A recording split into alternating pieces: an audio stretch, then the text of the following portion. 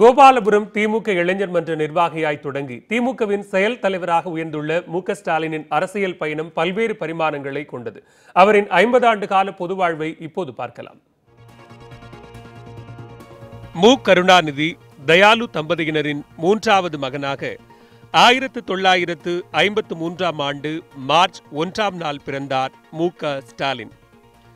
சேத்துப்பட்டு கிறித்தவ பள்ளியில் மேல்நிலை கல்வி பயின்ற மு.க.ஸ்டாலின் 1967ஆம் ஆண்டில் வட்டக்கழகத்தின் அனுமதியுடன் கோபாலபுரம் திமுக இளைஞர் மன்றத்தை தொடங்கினார்.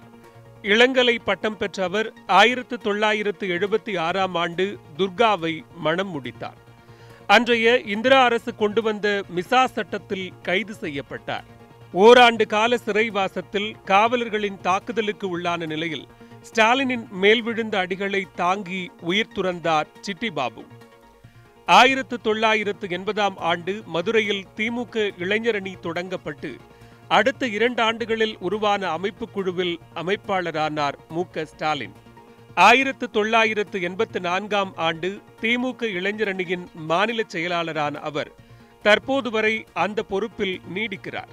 1984ஆம் ஆண்டு 1000 விளக்கு சட்டப்பேரவை தொகுதியில் அதிமுக வேட்பாளர் கே.ஏ. கிருஷ்ணசாமியை எதிர்த்து போட்டியிட்டு தோல்வியடைந்தார். 1989ஆம் ஆண்டு அதே தொகுதியில் போட்டியிட்டு வென்று முதல் முறையாக சட்டப்பேரவைக்கு சென்றார்.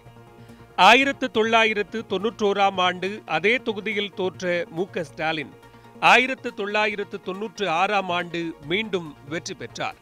1996ஆம் ஆண்டு சென்னை மாநகராட்சியின் மக்களால் தேர்ந்தெடுக்கப்பட்ட மேயராக பதவியேற்றார். 2001ஆம் ஆண்டு 1000 விளக்கு தொகுதியிலிருந்து சட்டப்பேரவை உறுப்பினராகவும் சென்னை மாநகராட்சி மேயராக 2வது முறையும் மு.க.ஸ்டாலின் தேர்ந்தெடுக்கப்பட்டார். 2002ஆம் ஆண்டு ஒருவருக்கு ஒரு பதவி என அதிமுக அரசு கொண்டு வந்த சட்ட திருத்தத்தின் காரணமாக மேயர் பதவியை இழந்து சட்டப்பேரவை உறுப்பினராக நீடித்தார்.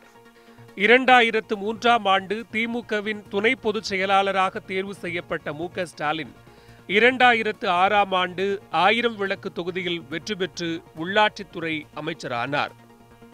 2008ஆம் ஆண்டு திமுகவின் பொருளாளரான அவர் 2009ஆம் ஆண்டு மே 29ஆம் தேதி முதல் 2011ஆம் ஆண்டு மே 15ஆம் தேதி வரை துணை முதலமைச்சராகவும் உயர்வு பெற்றார்.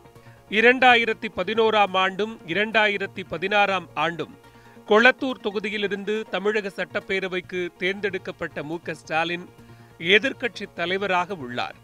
சட்டப்பேரவை உறுப்பினர், மாநகர மேயர், உள்ளாட்சித்துறை அமைச்சர், துணை முதலமைச்சர், எதிர்க்கட்சி தலைவர் என அரசு ரீதியாக பல்வேறு பதவிகளை ஏற்ற அவர் திமுகவில் கட்சி ரீதியாக இளைஞரணி செயலாளர், துணை பொதுச் செயலாளர், பொருளாளர் ஆகிய பொறுப்புகளை கடந்து தற்போது மு.க.ஸ்டாலின் திமுகவின் செயல் தலைவராக இருக்கிறார்.